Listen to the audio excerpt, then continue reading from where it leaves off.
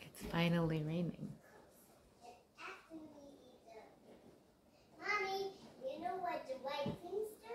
At the rain, Look at the when we road. go outside, we must stuffing. Look at the road. And we wear stuffing. We need to wear stuffing. Mommy. The kids want to put on rain gear.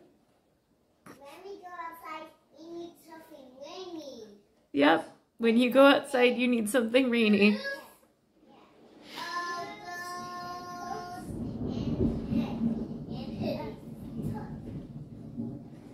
The thunderstorms were supposed to end yesterday. Weather reports are garbage.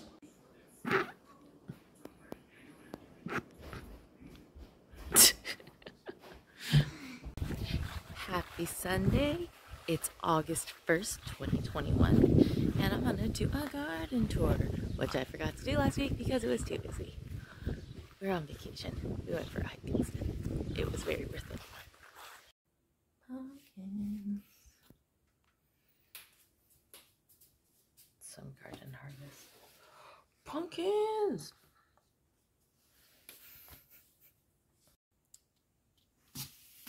July starts.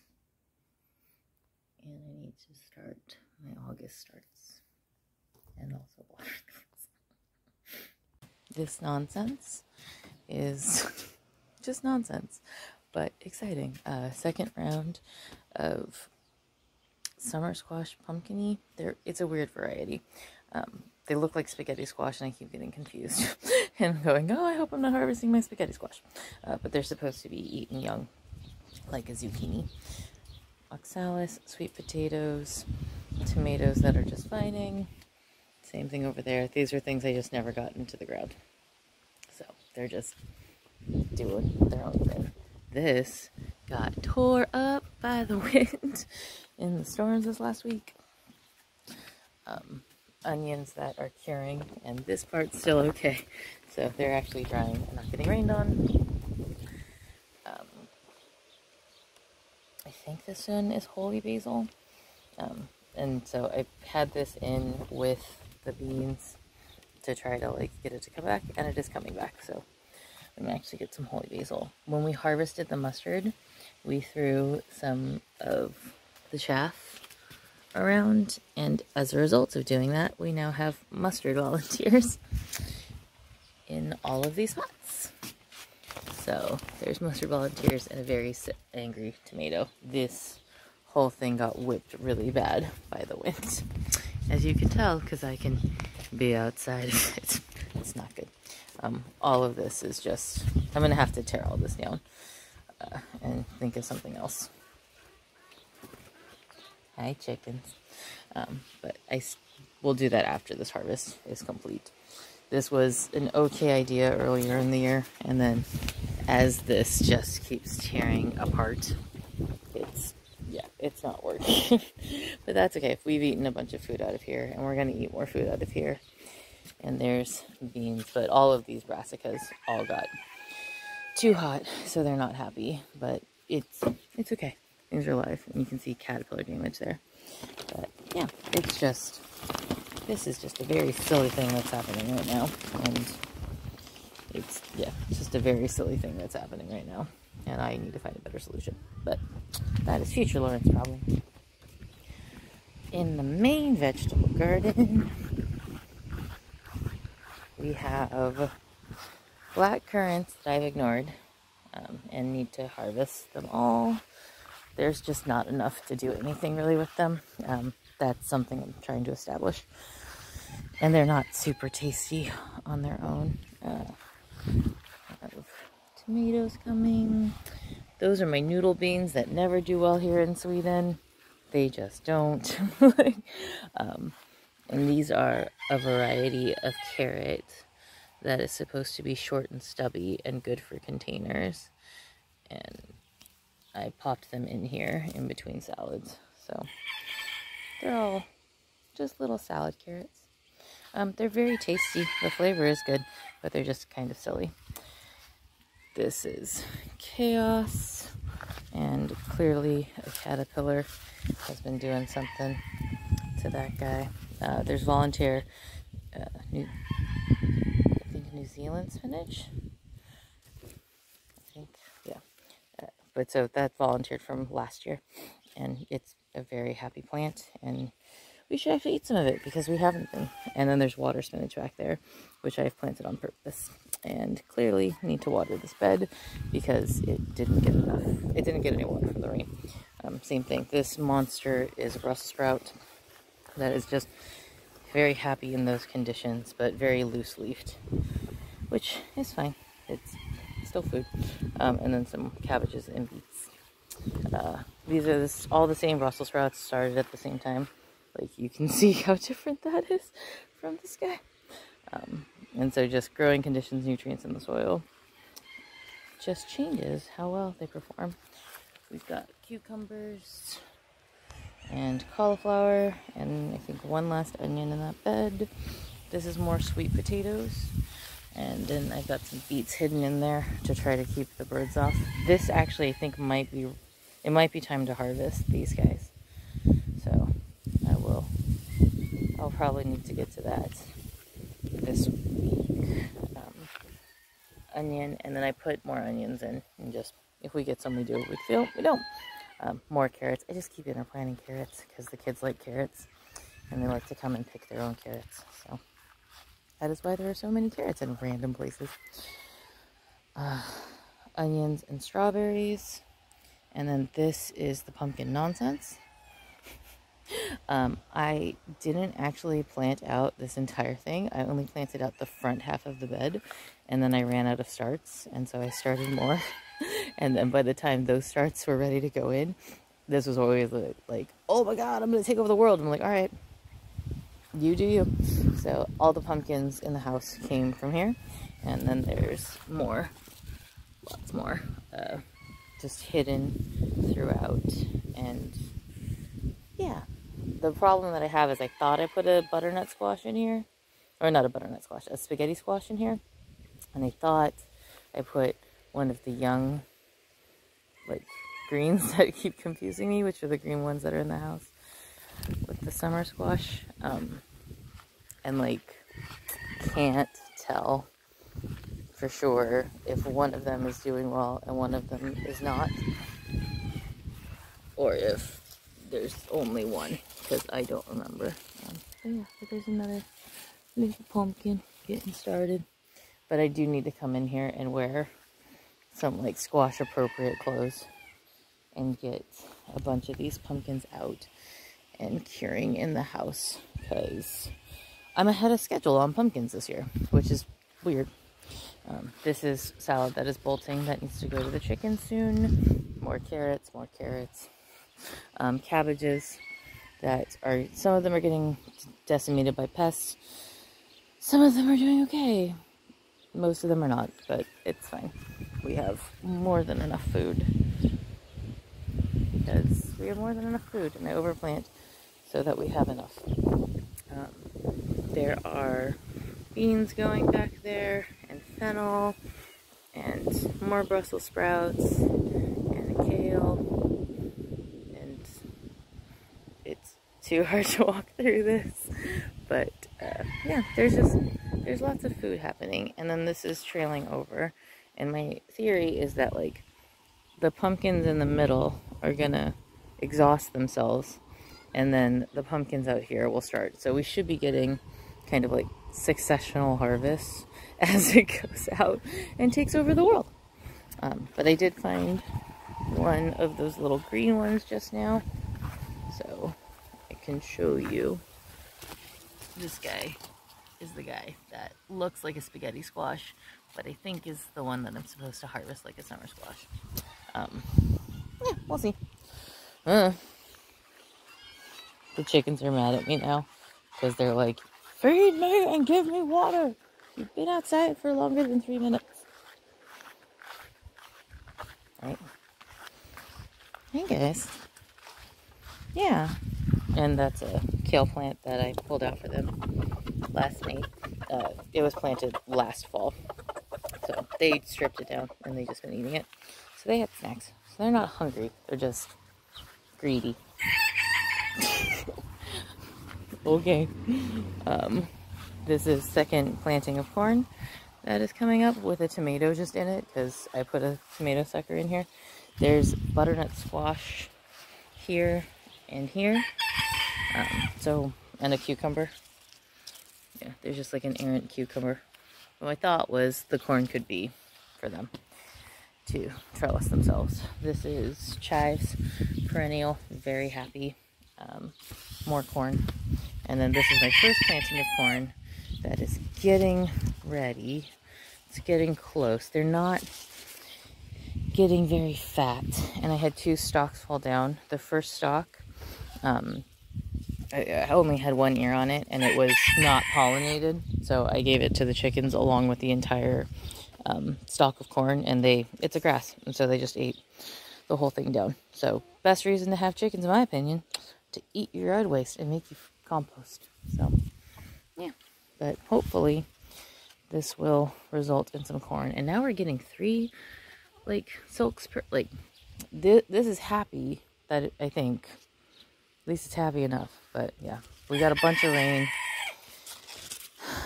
Yeah, I'm just hoping we'll actually get corn, and if not, I'll buy corn from the farm across the street, because that is where that corn seed came from. Is I bought corn from them last year, saved 1 of their ears, and then just put the kernels in the ground and called it a day. For my birthday, I bought myself more rosemary and thyme. It's in a container so that I can protect it in the greenhouse over winter. Rosemary here without protection is not perennialized. It's an annual. So I didn't realize that until my rosemary all died. What's going on in here?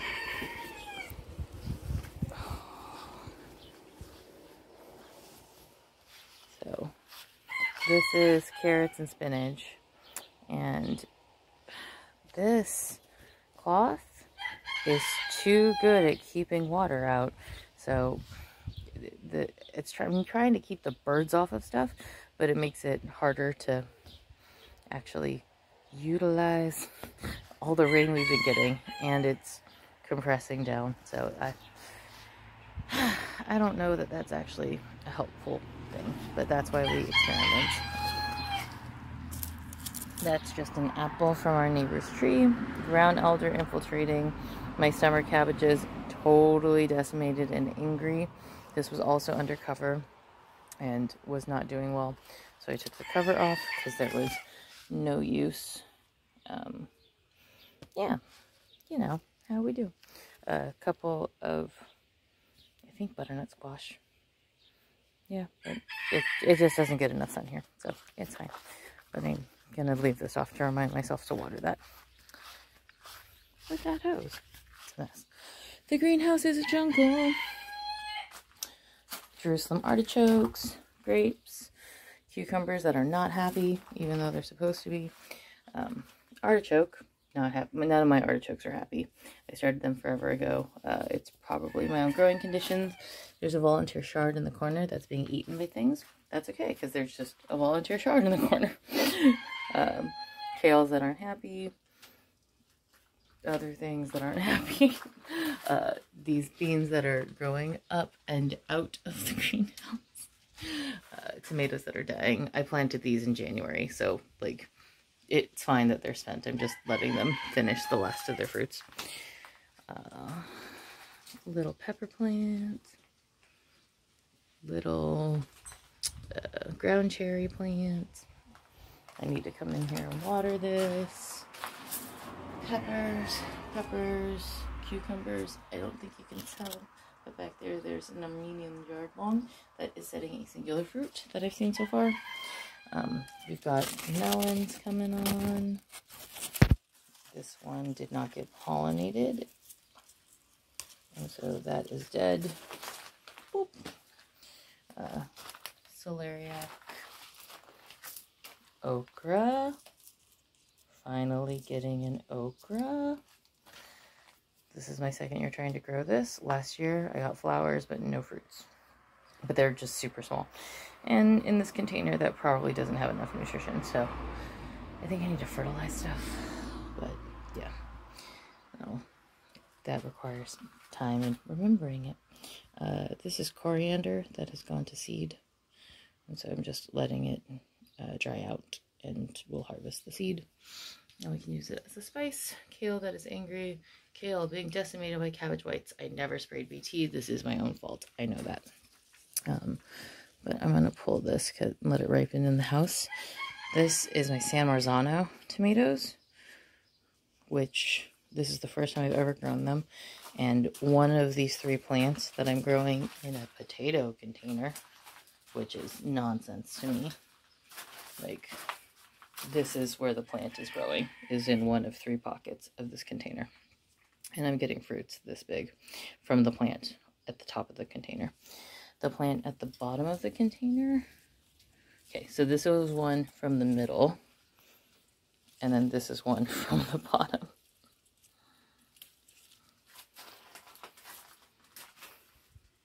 Top, middle, bottom. That's kind of hilarious.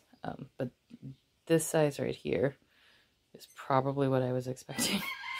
And these are just monsters. But yeah, these will go ripen in the house, and I will make sauce with them, because that's what they're supposed to be for. And then I did have a lot of blossom end rot on the bottom one, because it gets watered unevenly, and it doesn't have as much nutrition, because when I do fertilize, it fertilizes the top, which makes sense why the top one's bigger. And so it gets less in the bottom plant. But I also now have like the second round that's enormous. I don't know. Yeah, it's doing much better than I expected for something I've never grown before. Oh, and this is my red Russian kale that was in the greenhouse. And it was just setting seed. So I'm letting the seed dry out. And I'll save some of it. I've already been pulling some and just throwing them in the garden and seeing if they'll volunteer and come up. We have eggplant and more peppers and more eggplant blossoms. So we should get continual harvest. It's my 1,000 head kale that just never did very well. It's fine. And then carrots on the bottom. Carrots did good. Kids have been eating the carrots. Hi, yay. These are colettes. So these are supposed to set little friends in the nodes, but there's a caterpillar just trying to eat, and everybody else just trying to eat. I'm gonna make him go away, because I'm pretty sure he killed a different plant before he tried to kill that plant. Sweet 100 cherry tomatoes, which are the first ones to ripen, because they always are. They're beautiful. There's 3 plants in the top of this potato bucket, and that's the result. I did not prune them. They're just growing in the greenhouse. I've taken a couple suckers off and put them around, but in terms of doing single stem heavy pruning for increased production, that didn't make sense to me given my growing conditions, so I just let them go wild. Also, I prefer a wild garden because that's just my deal. Purple sprouting broccoli that I planted too early, so now they're gonna go make flowers in here, and I'm just gonna let them because they're pretty, and it'll feed the bees and encourage them to come in here and pollinate my other things. And that is my first ripe cayenne pepper ever, so I need to figure out what I want to do with that and harvest it. It's probably going to go into pickles or get dehydrated and ground up into a powder because it's a cayenne. Yeah, cauliflower losing its mind. I feel like this is just weird, right? This is like potatoes, right? And I just keep succession planting potatoes. And this is what those containers are supposed to be for, but I'm using them as vertical gardening substitute because I can't get vertical planters here in Sweden. I just have not been able to find them. This cover works way better, and I'm going to have to do this with the other bed because it's finer. It keeps the insects out. It keeps the birds out, which is what, well, it doesn't keep all the insects out. It keeps most insects out, keeps the birds out, and that is my main problem right now, is the birds eating my seedlings. especially my beet seedlings. So I replanted this bed and fixed this bed with beets so that we will get some beets, because I've done 4 plantings of beets and the birds just take them down no matter what size the leaves are. They love to steal my beets. So I'm trying to get more beets, because we should have had more beets, but we don't, because the birds are jerks. So this is attempt number like 7 to get beets in our lives. The tomatoes on the fence line are flowering. There's more sweet potatoes here, not doing very well. The artichokes that are not doing well. But yeah, got little ripe cherry tomatoes. This bucket, not doing very well. These beans, not doing very well. Birds are attacking it. Cabbages, I overplanted these expecting some damage and loss, and we got damage and loss, and also a volunteer potato, which makes sense because it was reused potato soil. So that might just become a potato bucket. It's fine. This is the fig tree that refuses to die, which makes me very happy, because it's my daughter's 1-year birthday present that she picked out for herself. I took her to a flower show or a garden expo and was like, pick a plant, and she chose that one. Yeah. We got cucumbers coming. Yeah. And this is just like a salad stack. I put carrots and salads and then cucumbers at the base. And the cucumbers we've been actually eating, and I made some pickles with red onion. And then these carrots are good. The kids are picking them and eating them, so I'm gonna leave those for the kids. We are still getting raspberries. This variety that is just plants I got from my neighbor across the street, crops from like June until the frost kills it, basically. So June through October, we get like slow successions of raspberries. Like you can see more flowers are coming on. I have no idea what the variety is, because I got them from my neighbor's yard from the previous owners before they moved, and I took out 2 roses and then put them in, and that was it. And then like now I'm planting the suckers because there was cloth down to keep the roses from spreading, which lets the weeds grow on top. So like I'll weed through here and then put roses. And now we've got these strawberries, and these are all volunteers too, and they're just running everywhere. Beans and kale and more tomatoes and spaghetti squash. That one I know for sure is spaghetti squash. My one zinnia. There's some summer squash in here. More tomatoes. I plopped some basil in where marigolds were spent. My oregano is losing its mind again, so I need to trim that back. This is corn that was planted at the same time as the corn back there. This is how you know growing conditions matter. But yeah, and I also was growing potatoes with these, so I had to uproot the corn in order to harvest the potatoes. This is just proof of mistake, and I'm fine with showing you that because proof of mistake. All of this is an experiment, and some things work that you wouldn't expect, and some things truly do not. Beans and celery and rutabaga, I think. Pretty sure it's rutabaga. And then an errant tomato sucker that I just stuck in this box, and it's now giving us fruit. Yep, more tomatoes, more zinnias, beans. These are supposed to be broccolis. I've just been having a bad year with my brassicas.